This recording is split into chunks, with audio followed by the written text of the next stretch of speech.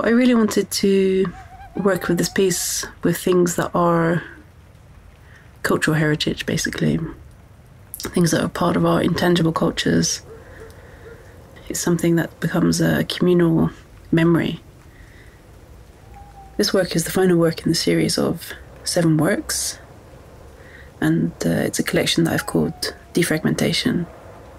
And so defragmentation, in the different works, each one is taking a different method and a different subject to explore different aspects of life in the diaspora, different aspects of heritage, of living within multiple cultures, and different aspects of the emotional states, the memories, the traumas and the dreams that are kind of transmitted between generations living in exile.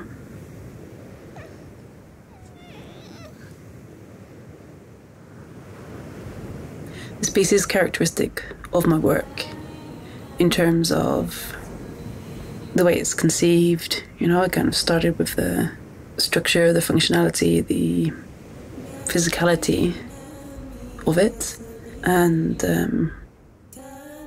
it's a very layered work. You know, we have the sound, obviously the sculpture, the visuals, layers within the sound, there's layers within the visuals, there's layers within the symbols. And in that way, I would say it's very typical. It's atypical in its feeling of solidity and permanence. And that's kind of something new that I've been wanting to explore for a while.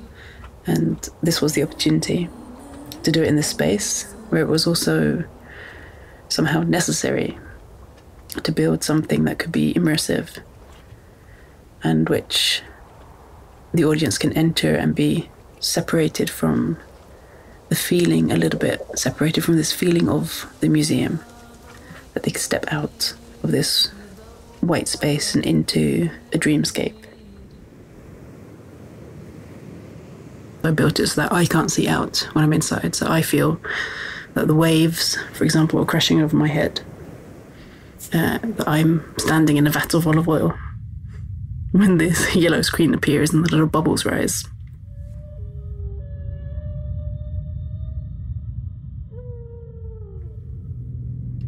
So it's images taken from both Norway and the Middle East, kind of representing landscapes, representing seascapes, water, motion, travel, the passage of time. For me, it was a very kind of central element that I wanted to bring this idea of time passing, of repetition, of generations into the work. And that's partly why the moon sequence is so central. So you have this scrolling series of moons in different phases. The moon for me is also kind of a symbol of fertility. And for me, I've taken quite a lot of things that could symbolize fertility, can symbolize growth, potential, things like the seeds in the pomegranate. They have a lot of different meanings, and of course one of them is always the potential to become something new. Like, I never work with things that are simple or straightforward or have a yes-no answer, or like I'm very much in this idea of multiple possibilities of meaning, of contradiction even.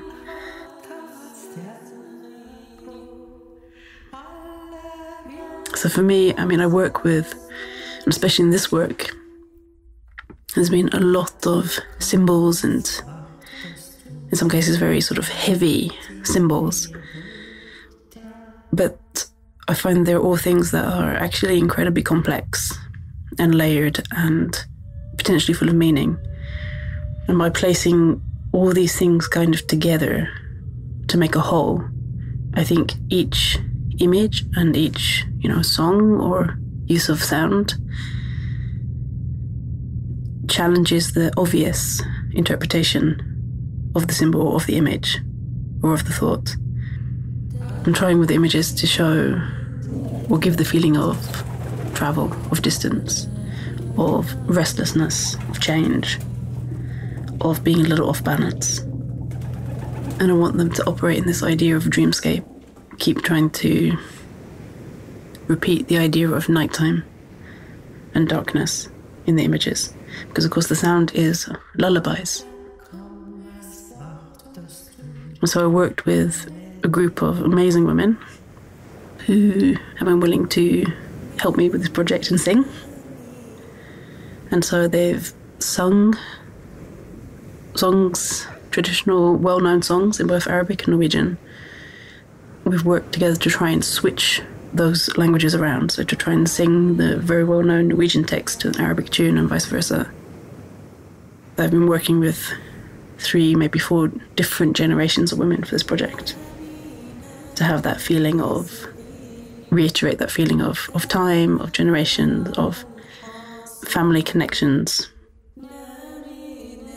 I think you can hear very clearly that there's 2 different musical traditions and 2 different languages. So I think from there, as a listener or as a viewer, you can already understand a lot.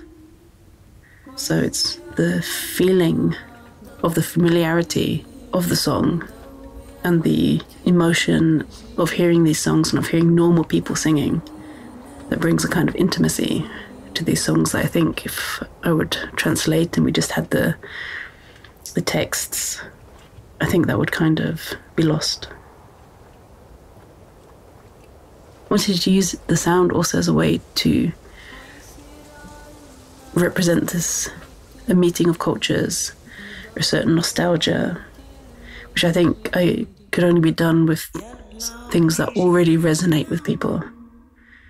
So it's music that already exists. So the hands shown over and over in the video are the hands of the actual women who you hear singing. I wanted to show another aspect of inheritance or shared culture through the body language, through the differences and similarities in how the hands themselves express thoughts and emotions. So these are filmed while we're discussing and also while actually singing. So I only show hands for a couple of reasons. Partly it's so that the audience can actually, in a way, place themselves in the work or in the body. What we see of ourselves most is our own hands. Our hands are always in front of us. It's like how we interact with the world. It's our first contact with everything.